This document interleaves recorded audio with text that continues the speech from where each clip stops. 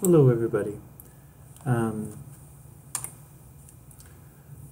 this is my attempt here to deliver a video presentation here of our first lecture.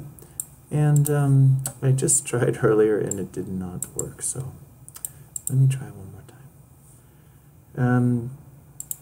All right, so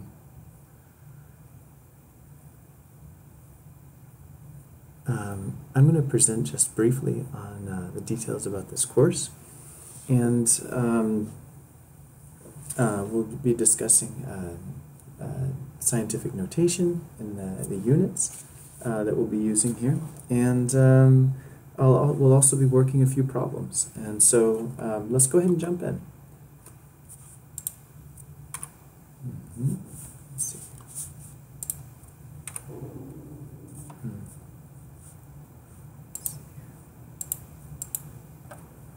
Okay, so the course syllabus is on Blackboard. Please read that carefully, and I will be clarifying any issues about when the deadlines are and so on. But you'll see that there's several dates that will be fairly regular, and others that will be will be announced on Blackboard. And so you're responsible for the due dates. Unfortunately, Blackboard will not accept late submissions, and so you are responsible for making sure that you meet the deadlines for the various assignments in the class. The course textbook is Musicians Acoustics by Scott Parker, and I'm going to try to bring up my camera here, and you can see I've got my I'm going to just show this book here. So this is our course textbook here. It's Musicians Acoustics by Scott Parker. I'll try to get the glare out of the way here so you can see that. And you'll find actually that it's a pretty cool book. There are a few equations in there, but there's not a lot. And you'll find that it's actually a pretty easy book to read. It has a lot of cool information. I'll usually try to point out which part in the chapter we're covering so that you know what to look for, what to be paying attention to as you're working problems, as you're trying to figure out how these things are actually working.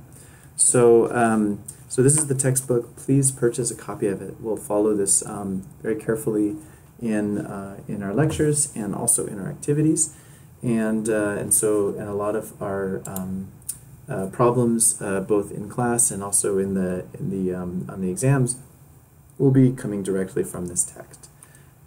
So this is a hybrid course, and this was in order to accommodate the number of students for this course. And the plan is that I am, at the time of recording, I'm planning to send a list onto Blackboard of two different groups. One will be a Monday group, the other one will be a Wednesday group. And if you're in the Monday group, then you just come on Mondays. And if you're on the Wednesday group, you just come on Wednesdays. When you come in, you will be doing a workshop or the activity, and you can see which one that you'll be doing, both on Blackboard, and also you can follow along in our syllabus. And the other period is going to be your lecture time, and this is going to be done online. I'll be posting videos up. And please allot yourself the full amount of class time to watch and interact with the video lecture. Well, what does it mean to interact if you're just watching a video? Well, you're going to be actually asked to pause at certain points and to stop and consider and think about what's going on. And one way that I'd really encourage you to take an active stance toward your learning in this is that I realize that it can be a bit of a passive thing. We watch videos online and YouTube videos and so on, and sometimes we just kind of sit and veg and watch the videos, and I want to encourage you to not do this for these videos. They should be interactive in the sense that you're watching them, you're pausing, you're thinking about things, you're looking back in the text, you're saying, wait, I don't know if I understand that. Maybe you're writing down some questions to follow up when we have our in-class time or during our workshops. Those would be also during office hours. It'd be good times to ask questions to try and get clarifications on what's really going on. So there's exercises, there's things that I expect you to be able to practice working through. If we were doing this in an actual classroom environment, I would pause the class, and I'd go walk around, and I would ask people what they thought, and I would have people working together in groups. So one way that you could do this is to find a buddy in the class, maybe two, and you could plan to get together at a regular time each week and sit down and watch the video lecture, pause it, to have some discussion. That would be a great way to take an active stance towards your learning. So we have an online homework assignment. It'll be due every Thursday evening, and we'll also have conceptual questions will be asked in class. There will also be some tutorials to do, and I'll also discuss ABCD cards in class. It's a way of sort of voting and a way to sort of see if the class as a whole is really getting a concept. So let's go ahead and jump into some scientific content here.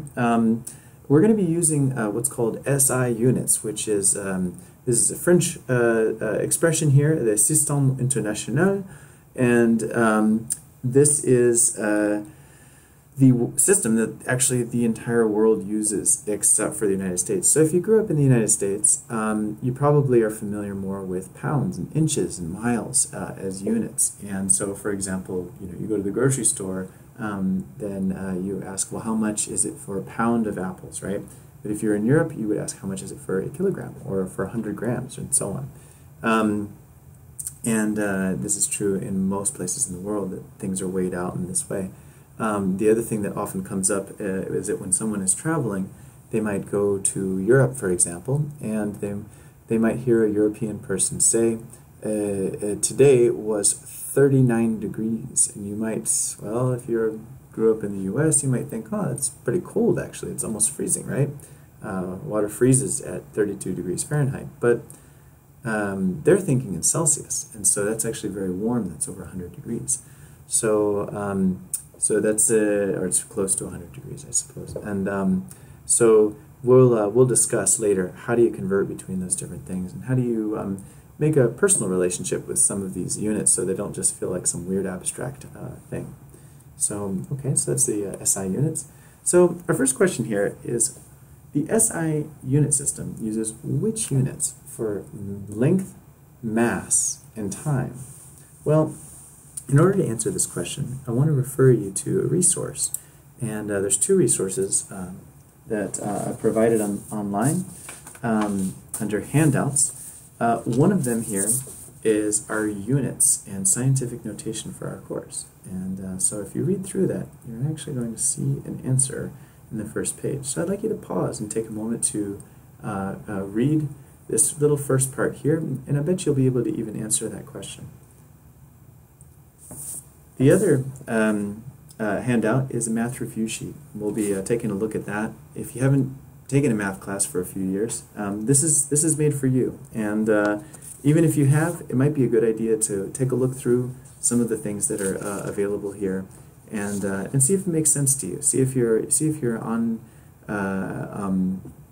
the same page, and that you feel comfortable with this. Because the more comfortable that you feel with this, the more successful you're going to feel in this class. Okay, good. So we look at the SI unit system, and we wonder, okay, which are units for length? Well, if we read the units in scientific notation, we might see that it is in meters. We might be tempted to think that maybe then, but why isn't it grams then for mass? Well, because we're trying to think about sort of human-sized units. In other words, units that are kind of relatable for a person. So in other words, a person is a couple meters tall. Typically, a kilogram is about the how much if you were to pick up a ball or something like this, or a rock, it would maybe have a mass of about 1 kilogram. And in a second is something that you hear the click of on your watch. So it's really things that we're familiar with. We're trying to relate to things that we have experiences with. So that's why our SI units are actually meters, kilograms, and seconds, and not centimeters, grams, and certainly inches and pounds are something that's more familiar in the US, but this is not part of what is called SI units. So we won't be using a lot of inches and pounds. Well, I'll refer to it sometimes because I think that many of you are familiar with this. But also, many of you were not born in the U.S., and you were probably very well familiar with the SI system, and so it might be a little bit silly that we're introducing this system, especially if you grew up with it. So, but please bear with me as I, kind of remind us all about how the system is working. Okay, so we're going to jump into our first problem here. By the way, both of the next two problems are available in our units handout. And so the handout here, if you notice, going on to the next page, you're actually going to see solving word problems using units. And if you look at example 1, you're actually going to see that it's really the same question as is in the slides here. But nonetheless, I'd like just to take a look at it and see if we can make some sense of what's going on. So the question says, suppose your average speed is 80 kilometers per hour. Well, you might at this point think, well, gosh, I don't really know what kilometer per hour really is. Is that fast? Is it not fast? Let's not worry about that right now. Let's just see if we can solve this problem. How many hours does it take for you to drive the 1,600 kilometers, or 1,600 kilometers, from Denver to Chicago? Well, okay, so it's like a word problem. And I'm supposed to maybe like start drawing a picture or something. I don't know exactly how to solve this kind of problem, right? So you might think, what do I do? How do I start? How do I think of this problem in order to solve it? Well, I'm trying to help give you some tools to be successful at solving any of these kinds of problems. And so I'm going to pause for a moment here. Take a moment and see if you can write down what you know and just give a try at it and see if you get the right answer. I'll pause. Okay, welcome back. And I'm going to bring up our .cam here, and I'm going to drag this down a little bit if it wants to. It doesn't want to. It doesn't want to. Okay, it has a mind of its own. I was hoping to drag it down so that we could sort of see. There we go. Okay, good. I'm going to write down some things that I know. One of them is I know the speed. Well, we write speed as a velocity. We're going to write it as v. It might seem a little strange to you. 80 kilometers per hour is our speed. And the distance is going to be 1,600 kilometers. Now the cool thing here is that if I think about this here, like, so I don't know, draw myself some big map of the US, something like this. Okay, there's my map. There's California. I know it's really crappy drawing, but here's somewhere where Denver is. Here's somewhere where Chicago is. We gotta travel that, right? We gotta go from there to there, and we're saying that that's 1,600 kilometers, right? So guess this is a pretty far distance. Just sort of like, off the cuff, I'm probably guessing that this is like more than an hour in less than like, I don't know, less than 100 hours. I don't know. Just guessing, right? Because like, maybe you've taken a road trip across the country. You can always relate things to your experience, and you'll actually find that that's a really helpful tool, is to think, well, actually I drove to Denver one time. And driving to Denver is about the same distance, maybe-ish, as driving to Chicago, maybe. And then you have a sense already, and you're like, oh, well, it took me 2 days of driving. So it took like, I don't know, 15 hours, or it took like 17 hours, something like that. And you think, okay, well, that's roughly what I'm expecting. So that kind of thing is a good thing to do, and I really encourage you to sort of try to do some sense making. Well, I'm going to show you a way of approaching this without really knowing what these units maybe what these units actually mean. We can just simply look at the units here. If we have kilometers per hour and we have kilometers, right? If I take this distance and I divide by the velocity, the speed, you might find that actually I can do, let's see, distance divided by velocity. That's going to be 1,600 kilometers divided by 80 kilometers per hour. Now the interesting thing here is that the kilometers actually cancel out with each other, and I'm left with 1 over 1 over hours. And it turns out that 1 over anything, like let's say the number 3, is going to just be the same as flipping that fraction. So in other words, 1 over hours, this whole thing over here is just going to be hours.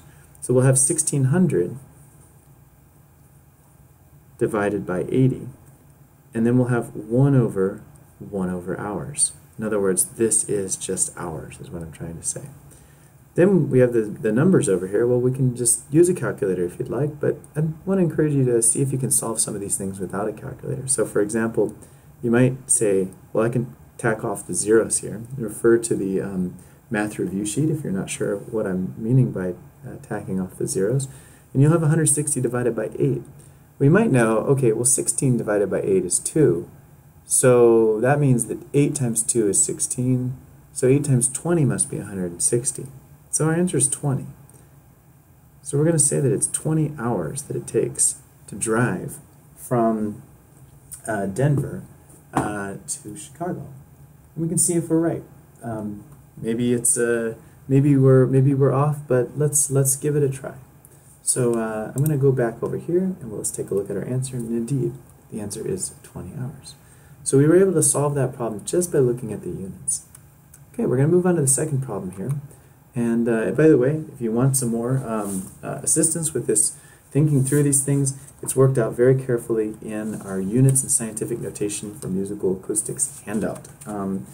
So our second part here is another perhaps unfamiliar problem. You're being given a problem about units that maybe you don't really know about. And that's actually the point right now, is that we're trying to learn how to use units to solve problems. So I'm going to refrain from drawing a picture on this one, just to show you that using units and just thinking about the units is actually going to help us to figure out how to solve this kind of problem. So I'm going to go ahead and again bring out my presenter here so you can see a little bit of the presentation at the same time as that we can see most of the text of this question. I'm going to go ahead and pause here, give you a chance to actually attempt solving this problem on your own. Go ahead and pause. All right, welcome back. So did you figure it out? Were you able to come up with a strategy to figure out how much force was exerted on the speaker drum? Well, let's take a look at a way to solve this. We know that we're given that pressure is basically a force per area, or I could say a force per area. I could just write F per A if I'm feeling a little bit lazy here. As long as I know what I'm talking about, then this is okay. As long as you know what I'm talking about. So, right, that's part of our goal here, is communicating these letters and what do these letters really mean, and trying to get at that. So we're trying to find a balance between convenience and clear communication. And okay, so P is F per A. Well, another way to look at this here is that P is in pascals, and that unit is newtons per square meter. So in other words, you can see here that newtons is a unit of force. Sometimes I write little brackets to remind ourselves that that's a unit. Meter squared is a unit of area, and pascals is a unit of pressure. And that was all kind of given. Even if you don't know what those things are right now, you can just say, okay, that's what it is. And we're needing to solve for the force part, or the newtons part. So one thing you can do here is that if I have pressure is equal to F per A, I can solve for the F by simply multiplying both sides by A. So I'm going to multiply A, and they cancel out. Excuse me, they cancel out over here. And I'm left with that the force is going to be A times P, or P times A, whatever you'd like. So in other words, I can multiply the area, which I was given as 0.1 square meters. So maybe I can write my givens over here, so that the area is 0.1 square meters, and the pressure is equal to 1,000 pascals. Whether that's a lot or not remains to be known. We don't know. We just know that these are the things that are given. So I'm going to plug in for my P here, 1,000 pascals. Good. So, okay, so pretty much now we just have to do 0.1 multiplied by 1,000. And I'm going to slide the units all over into the other side, which is going to be meters squared times Pascal. And if we look at this here, I can maybe also show you here. If I multiply by a meter squared, multiply by a meter squared, you can actually see these cancel out, and newtons is actually equal to meter squared times Pascal, or Pascal times meter squared, doesn't matter. Those are the same thing. So these are all units here. And so you can see that this is newtons. This one Well, we could plug it into a calculator, but you know what? I think we can learn how to do these kinds of things just by thinking about it, because point one, well, you've probably seen this before, because 10 cents, one dime, is 1/10 of a dollar, right? So that is 1/10. So in other words, you could write that 0.1 is the same thing as 1/10, right? That's that they're equal to each other. So in other words, 1/10 of 1,000, you can think of it there being like an implied decimal place to the right of this thing, and that when you multiply it by 1/10, you're actually sliding that decimal over to the left. Please refer to the math review sheet if you're not comfortable with this. And here's 100, and so finally our result is 100 newtons. Again, this exact question is worked out in the units in scientific notation for musical acoustics. And we'll find that our answer is 100 newtons. Very good. So did you get it? If you're unfamiliar with this, I can refer you to some more practice problems, but I urge you to spend some time seeing if you can make some sense of that and practice that, and maybe even try some different numbers. You could, for example, give each other a problem where maybe, let's say, only the force was given and the square meters, but you weren't given the pressure. And so how could you figure that out? So those are the kind of things we need to develop as skills. Okay, so we're going to go on to our next question here. And this one here is dealing with the experience of seeing lightning and hearing thunder. So let's go ahead and watch a little short video. Kind of a neat effect here. I have 3 training sessions a day, so I need... Yeah, so this is one of the awful side effects of using YouTube, is that occasionally we get advertised too.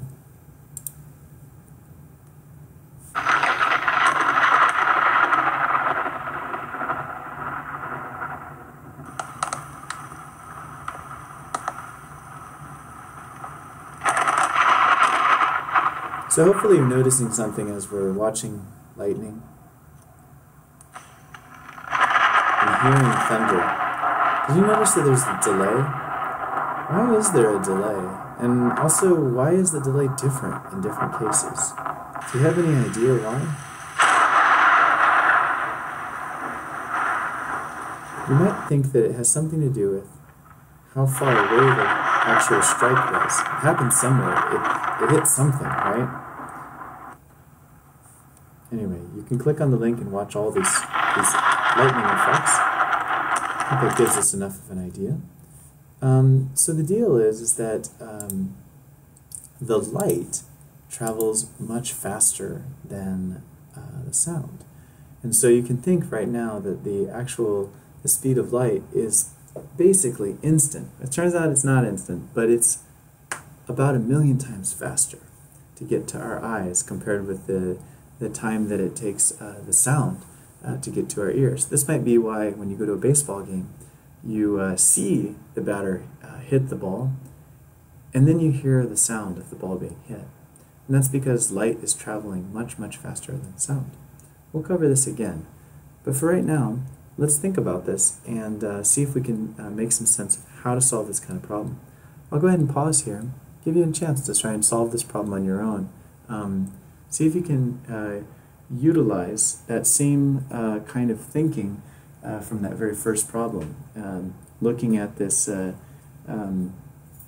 distance and speed and time. How are those things related to each other? What are you trying to figure out?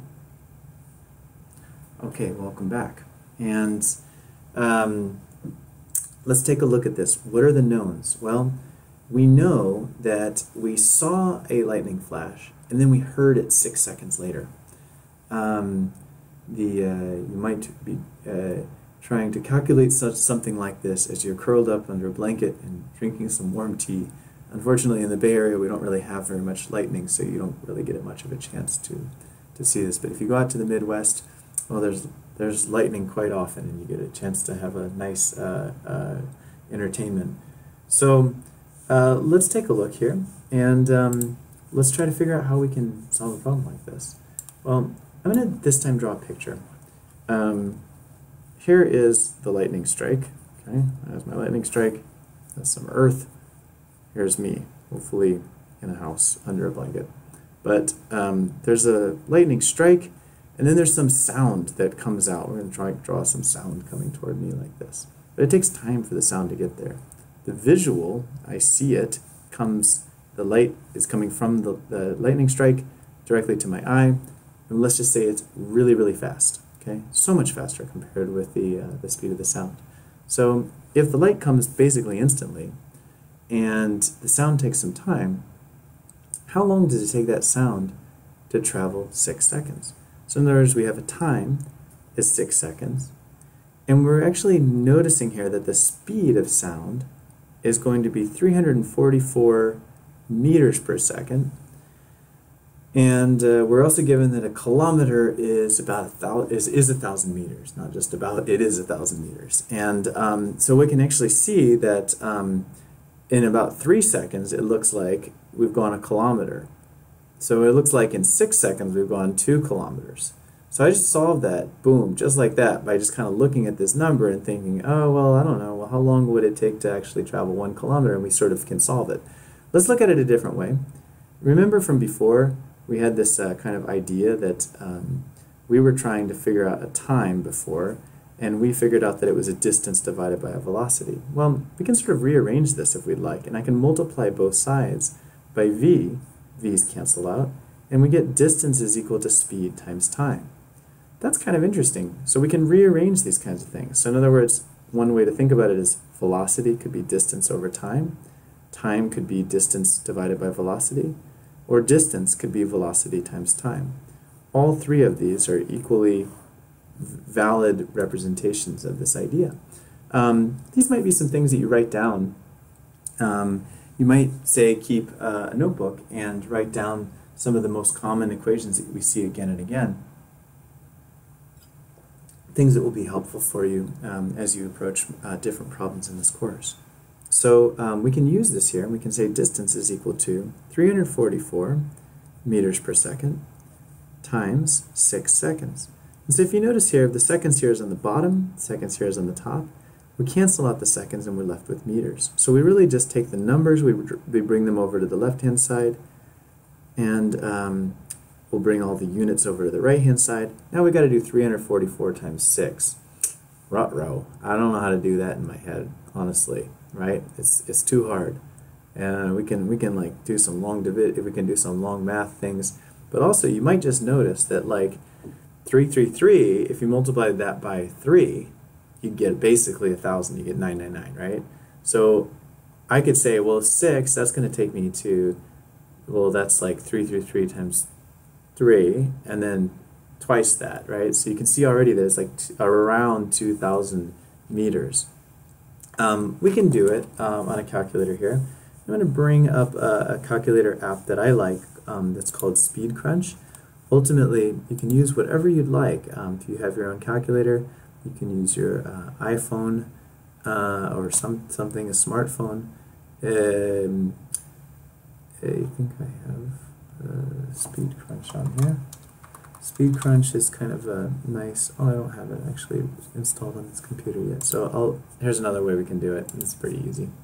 I just bring up a web browser here, and you literally can just type in some numbers.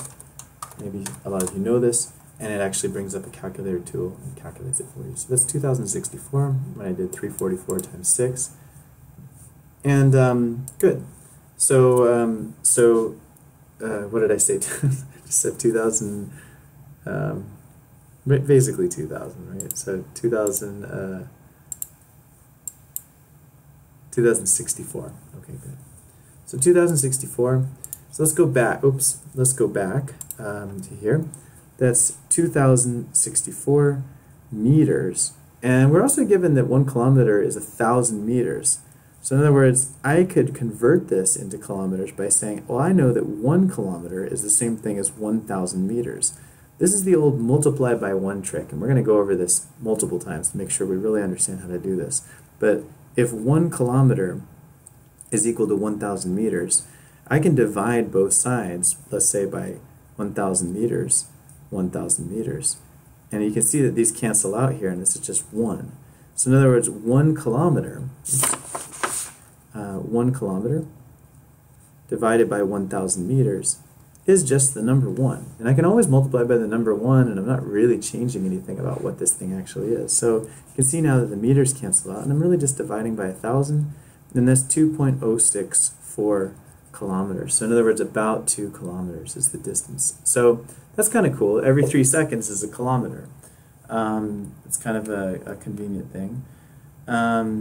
We'll discuss that also, and we can put it into the context of miles later if we wish. So it looks like the answer is 2 kilometers. Good.